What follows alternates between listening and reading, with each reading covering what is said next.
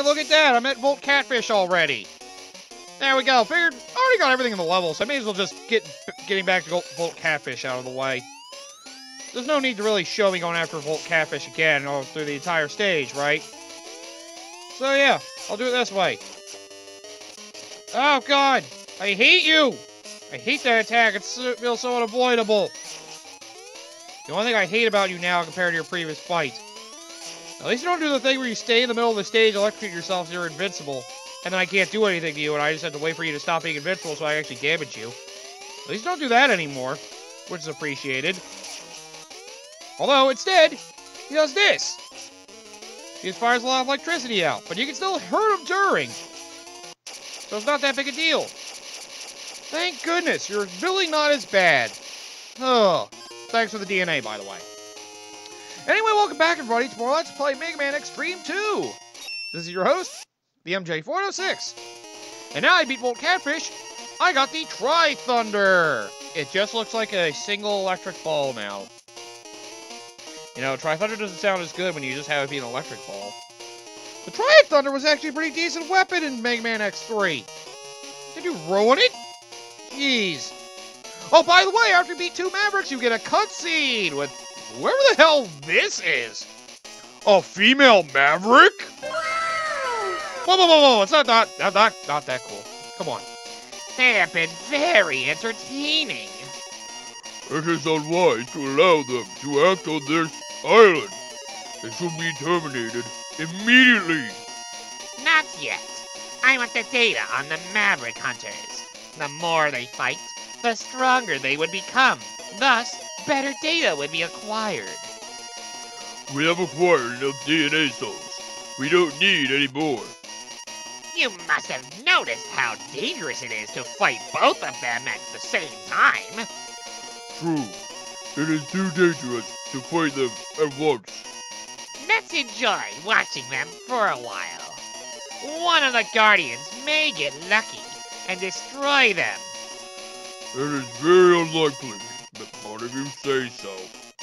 Didn't Volt Catfish do it earlier? He's dead now. Ah, I can hardly wait to meet them. Hee hee hee. Yeah, a female Maverick? What a... Huh. Weird to see one of them finally show up in a spin-off of all things. If only her being there had any significance. It really doesn't. Okay, well, I just rushed us to get through Volt Catfish.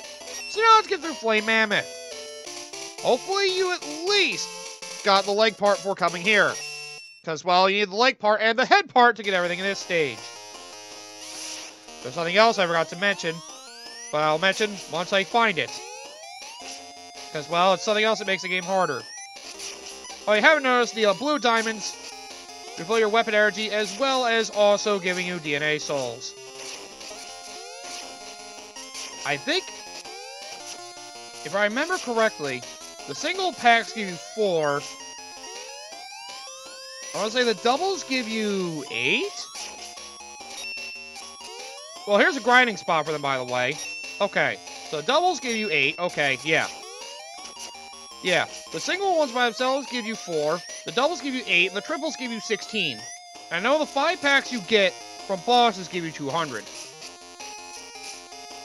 So yeah, that's there for you to know. By the way, I can't do anything there yet.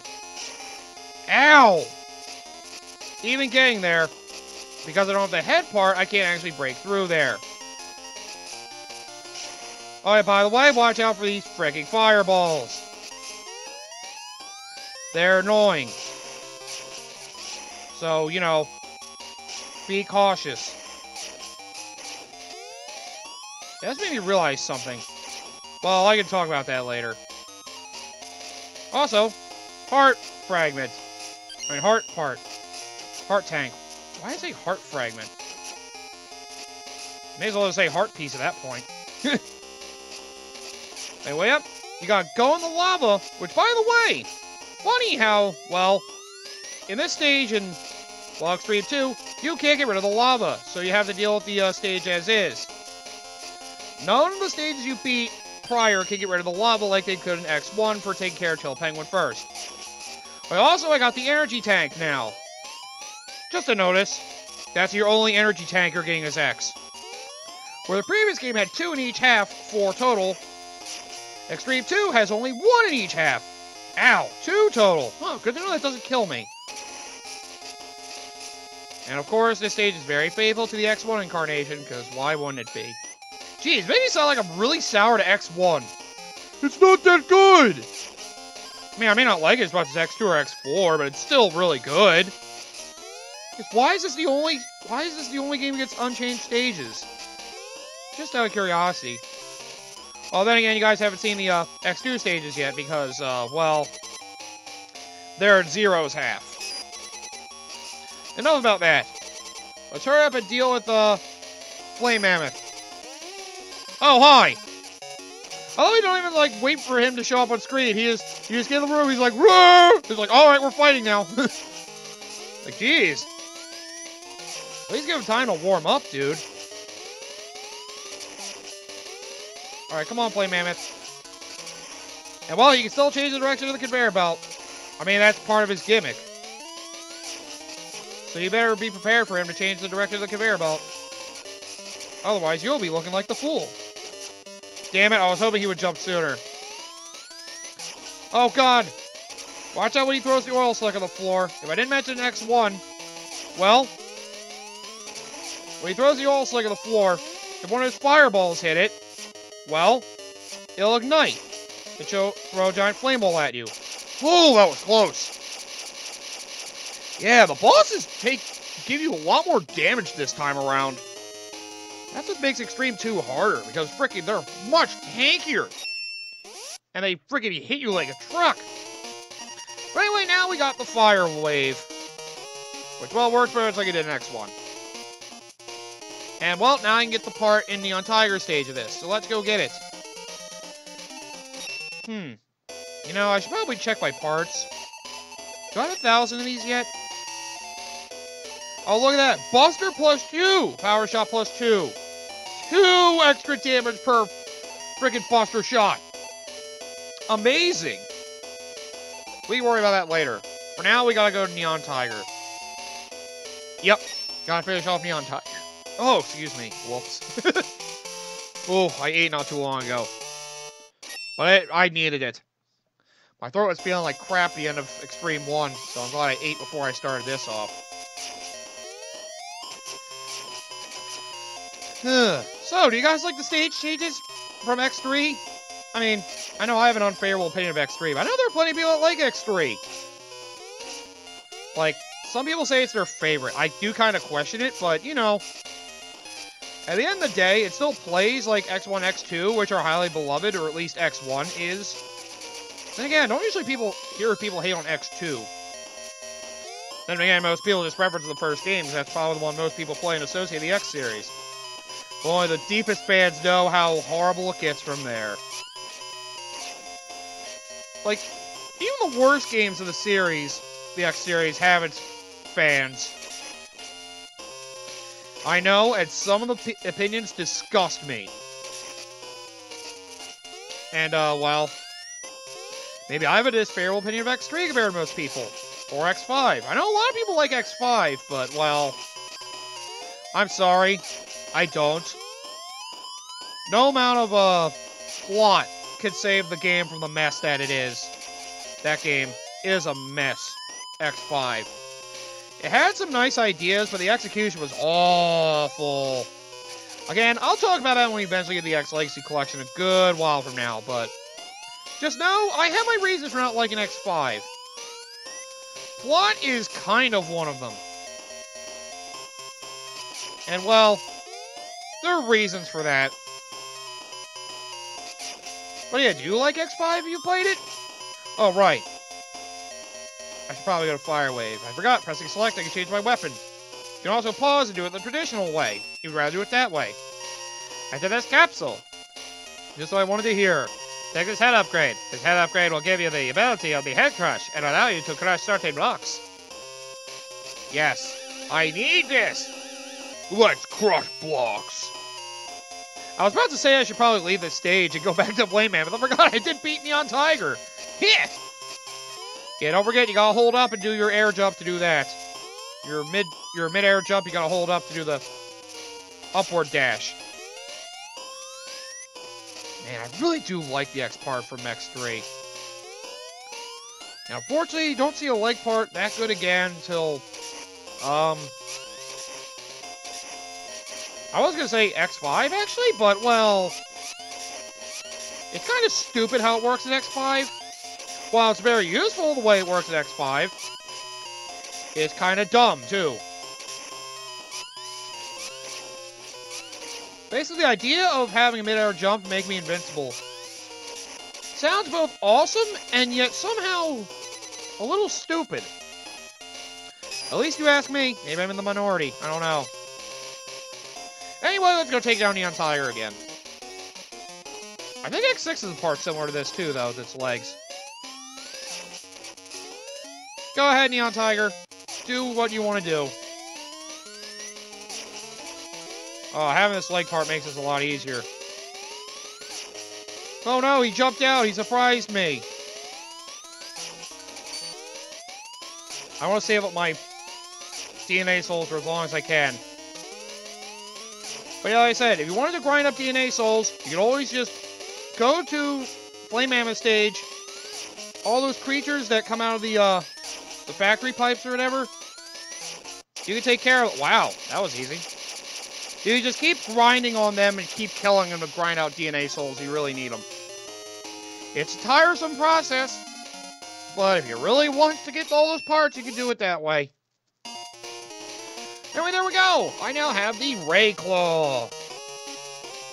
You know, it's a close-range weapon. You'd think I hate it, but it works surprisingly well for what it's strong against, so I actually don't have too much of a problem with the Ray Claw in this game. It's not even a ranged weapon. It's like a giant fist.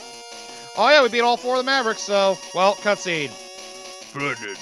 I'll be waiting for you in the Reploid Research Laboratory. I thought it was the lavatory. You know where that is. It's right next to the lavatory. Oh, I think they just mistyped that. No shit.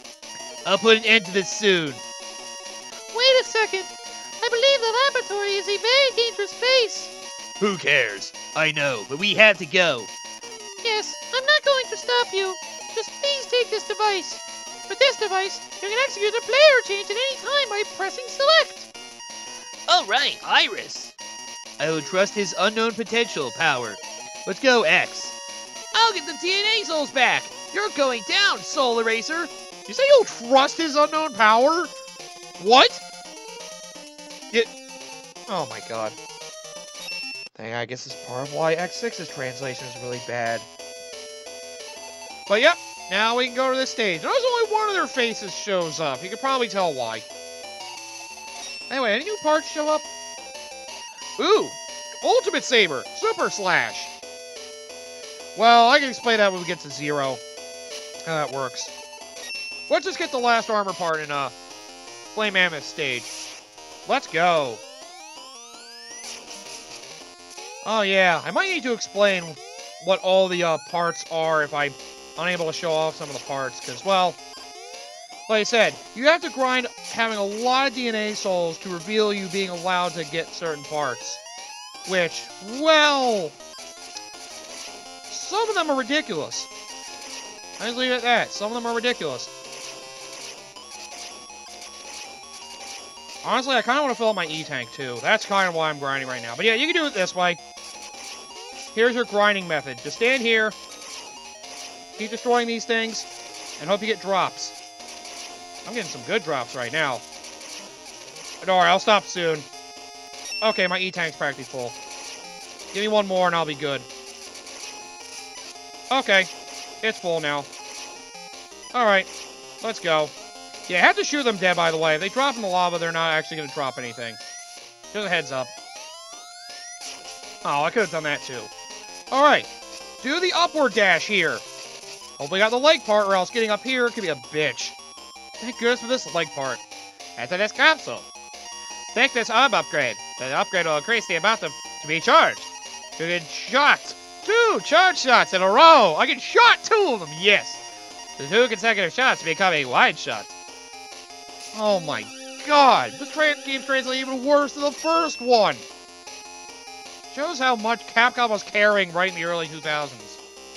Now, full armor, and my sprite changed. Which, well, check it out. You have the charge shot from X2 and X3. See, this is what we wanted X3's charge shot to be. You have two strong charge shots on their own. But fire them in rapid succession, you can do the spread. This is what X3 should have been. It takes the best element of both. At least they got that right. And yep, I can leave. Which I should probably save, but I'm not going to. Okay then, I'm going to do one of the fortress stages. Before that, let me buy a part. Give me Buster Plus 2. That's the only one I'll buy for now. Actually,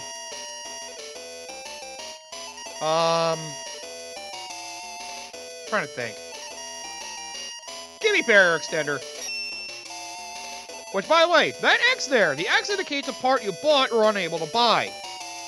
This was a part that I believe cost 2,000 DNA souls if you unlocked it, for having a lot on you. This basically allowed you to buy your full armor. So yep, you didn't find all the armor parts, you could just buy it there to give yourself the full armor. Which is only useful for X, by the way. Which reminds me, can I equip my stuff now? Nope. I'll show how the parts work, so let's just do that in this stage. Let's knock this stage out, then I guess we'll end the episode, because I think the end of the game can be a little long if I'm not ready. But yeah, go here, you can go to your parts. You can equip them like this. And that's how you, well, equip them. X can equip 4. With full armor on, he can only equip 2. And 0 can equip 3. There are common parts that both can equip. X parts that only X can. And 0 parts that only 0 can. Controls. I can change it so I can have 0 come in or press the select button, but... You know... I may as well do that because, well... I don't use that select button to change weapons frequently. At least to my knowledge, I don't. You got full armor, you got return, and you got the button to switch between 0 and X. But having that be the button to switch to on the fly makes it a lot better if you ask me. And you can only do it once you get access to the fortress. But yeah, notice that his shots are red now. They're powerful now. So, oh, they'll wreck. Yeah, and by the way, you can't unequip the armor with X, just a heads up. Look at this. I just do 2 or 3 puny shots. Dead. Like, this thing is incredible.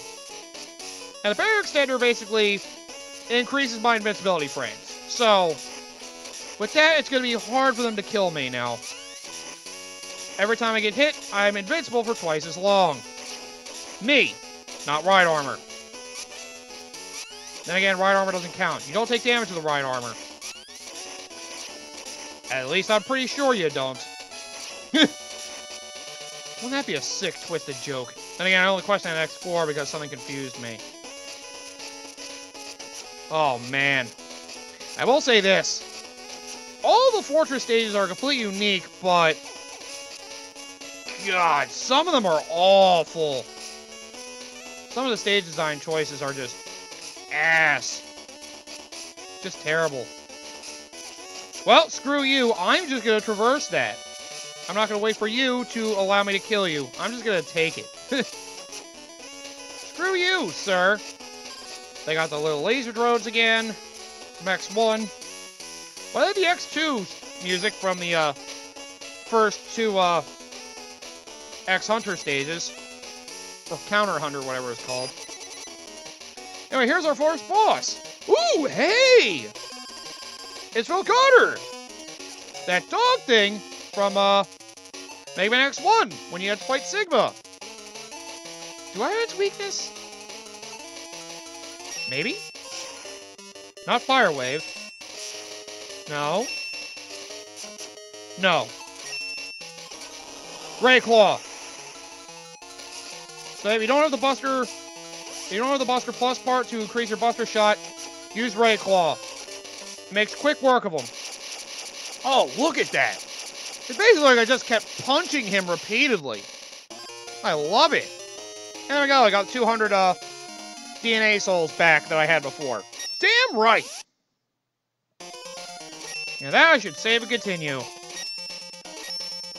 And you can see I have 4 armors and 4 weapons. Note that I only get 4 of the weapons. I will say this, the weapon system in this game is kind of stupid. I get what they were trying to do with, you know, how you get these special weapons, but it's kind of irritating the way it works. If I wanted to continue forward, I'd basically make my way to the end. But you know what? I'm not going to push it, because knowing me, the last stage of this will take forever. Because I will just say this, the last stage of this game sucks. So I'll just end it here. If we have a short part next time, maybe I'll just get to the intro stage of Zeros and then get ready for Zero Mission next time. But anyway, come back next time, and we're gonna finish off this, X mission playthrough. I'll say this, the next 2 stages can be pretty rough. That's why I'm trying to hold them all for 1 episode. Because I know it gets bad. And it's painful how bad it gets. Like, it's some of the worst design, some of the worst level design in the Mega Man X series. It really is that bad.